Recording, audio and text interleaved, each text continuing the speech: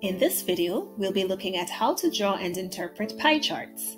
Let's say we conducted a survey asking voters at random, what is their political party? 42 people say that they are Democrat, 37 say that they are Republican, and 51 say that they are independent. When we add the frequencies, we get the total number of people surveyed.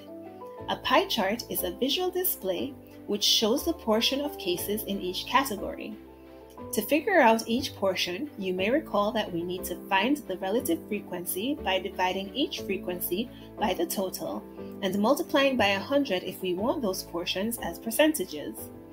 Now that we have the relative frequency for each category, we can figure out the size of each sector of our circle. Remember that a circle is made up of 360 degrees. To find the size of each angle needed to create our sectors, we need to multiply the relative frequency by 360. We multiply 32.3 over 100 by 360 and get approximately 116 degrees. Then multiply 28.5 over 100 by 360 and get approximately 103 degrees. And we multiply 39.2 over 100 by 360 and get approximately 141 degrees. We will need the size of each angle along with the percent relative frequency for each category in order to create our pie chart. We start by drawing a circle and marking its center. Then we take a protractor to measure our first angle. We place the center point of the protractor on the center of the circle. To create our first angle, we select the scale we'd like to work with on the protractor. I've decided to work with the outside scale. We look for 0 degrees and mark that as our starting point on our circle. Since the Democrat portion is 116 degrees, we look for 116 on the protractor and mark that as our endpoint. Once we have those 2 points, we remove the protractor to make our first sector. Draw a line connecting our first point to the center of our circle, and draw another line connecting the center to the other point.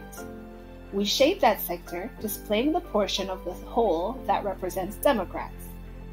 We set up the protractor once again, placing the center point of the protractor on the center of the circle. But now, we also need to make sure that the starting line of the protractor lines up with the edge of the last sector drawn. If we've lined up the protractor correctly, our first point will be on the edge of the last sector. Since the Republican portion is 103 degrees, we look for 103 on the protractor and mark it as our endpoint.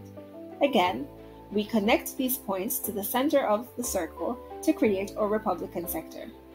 Since there are only 3 categories, we can assume that the last sector is the correct size. However, using the protractor to make sure certainly can't hurt. A great finishing touch to our pie chart is to create a key, letting your audience know what each color represents in your display. Let's take a moment to discuss what could go wrong in making our pie charts. The area principle states that the area in our display should correspond to the magnitude of each portion.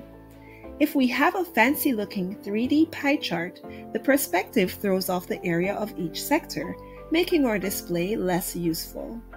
Here's a summary of what we've learned. A pie chart displays the portion of each category in a circle. To calculate the size of a sector in a pie chart, multiply the relative frequency by 360. To measure the size of a sector, use a protractor.